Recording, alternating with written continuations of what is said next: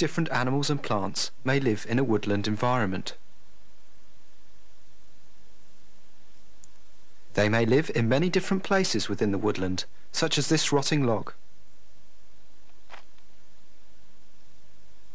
The place where an animal or plant lives is called a habitat. The rotting log is the habitat of these woodlice.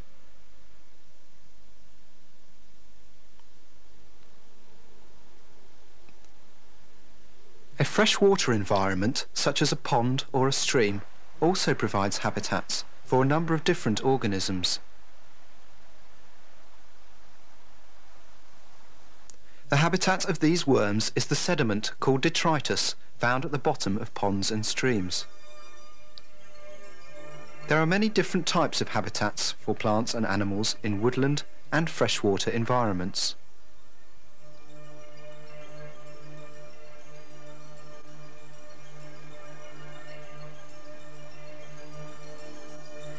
The habitat of this plant overlaps with the habitat of the caterpillar.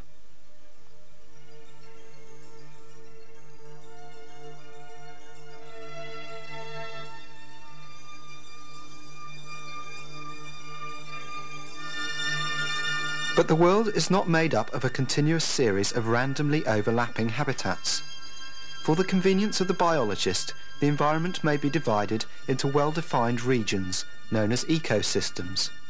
These ecosystems consist of many closely related habitats and all the organisms in them.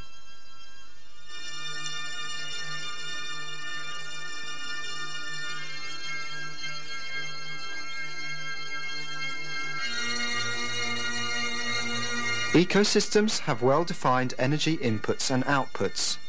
Light is the main energy input into the woodland ecosystem. In the case of a freshwater environment, such as a pond or a stream, light again is an important energy input. However, energy may also enter these ecosystems by way of dead animals or plants falling into the water.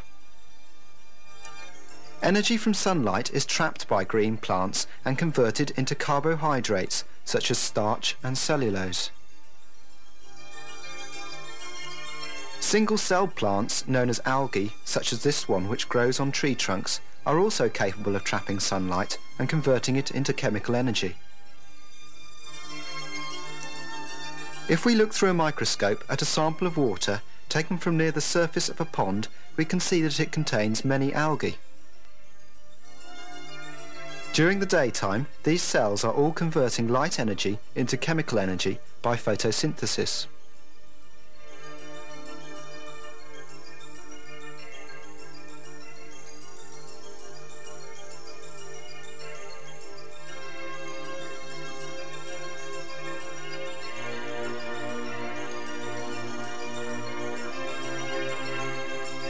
Some ponds and streams also contain other plants which make this conversion from light energy into chemical energy.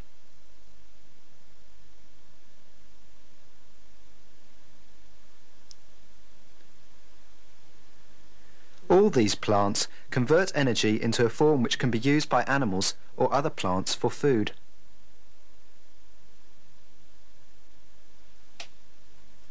They are thus called primary producers and represent the first stage of energy flow through the ecosystem. This energy flow system is called a food chain.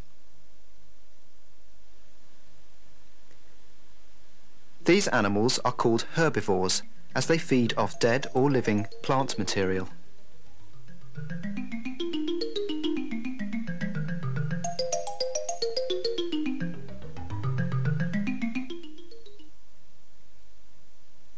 They consume the food made by the primary producers.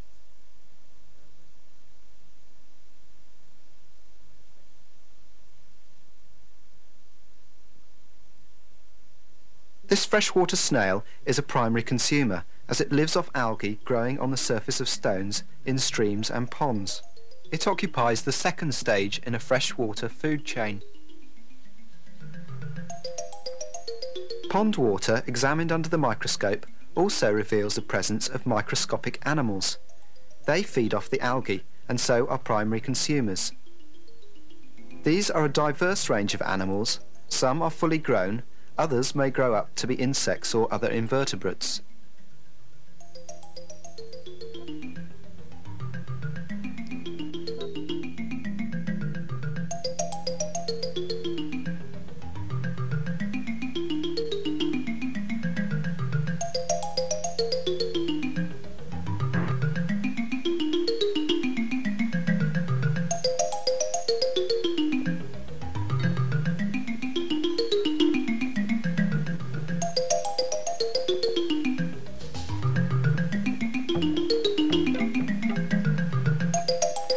This flatworm may eat other animals which are much larger than itself.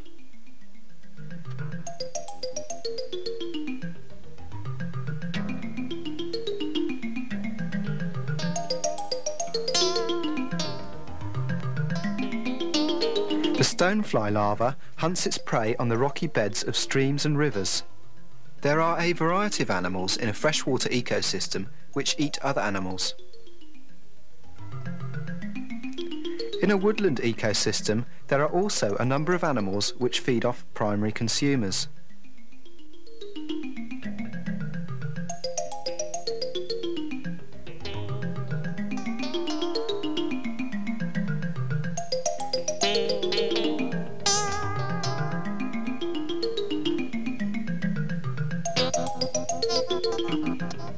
These animals are carnivores and are classified in the food chain as secondary consumers.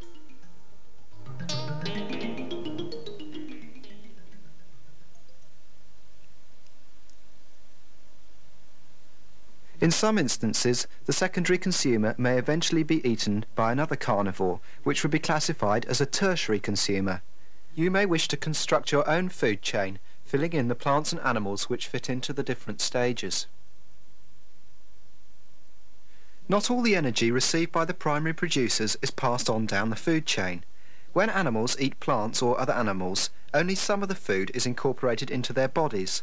Much is burnt off as heat energy, and undigested food is expelled as feces. Before we can understand how energy is passed through an ecosystem, we need to define some terms. Trophic level is a term used to describe the classifications we have been using when describing the food web.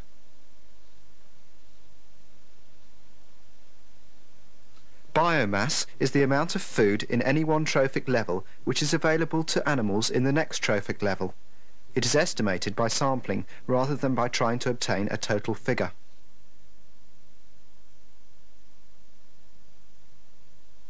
The biomass at each trophic level can be represented diagrammatically in the form of a pyramid of biomass. At the base of the pyramid, which represents the primary producers, there is the greatest biomass. The amount of biomass then rapidly decreases going up the trophic levels until we reach the tertiary consumer, which offers such a small biomass that the ecosystem is usually not capable of sustaining a quaternary or fourth level consumer. One serious weakness of the pyramid of biomass is that it does not take into account productivity. These small seaweeds are primary producers. They grow quickly yet have a small biomass.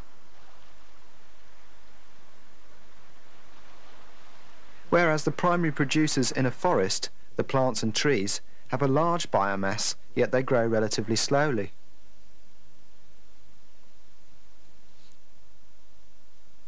Another drawback with using the pyramid of biomass is that it does not take into account decomposers.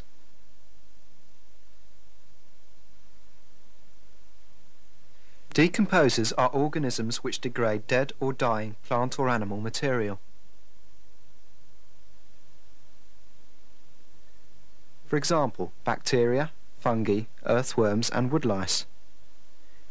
These organisms play a very important role in the recycling of valuable nutrients and removing bulky dead organic material from the ecosystem.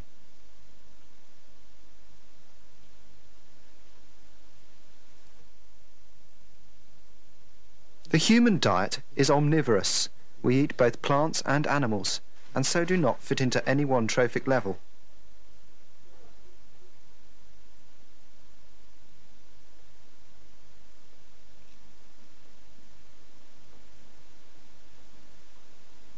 Due to our agricultural methods, we live in an artificial ecosystem.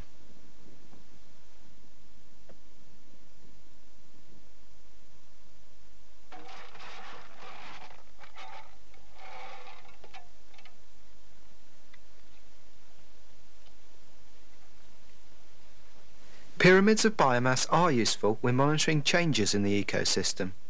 They may be used to show changes which may occur seasonally. The following simulation will show what happens when a sudden growth in the population of algae in a pond occurs in late spring. Perhaps you would like to rewind the tape later and try to explain why the biomass at the different trophic levels is changing in this way.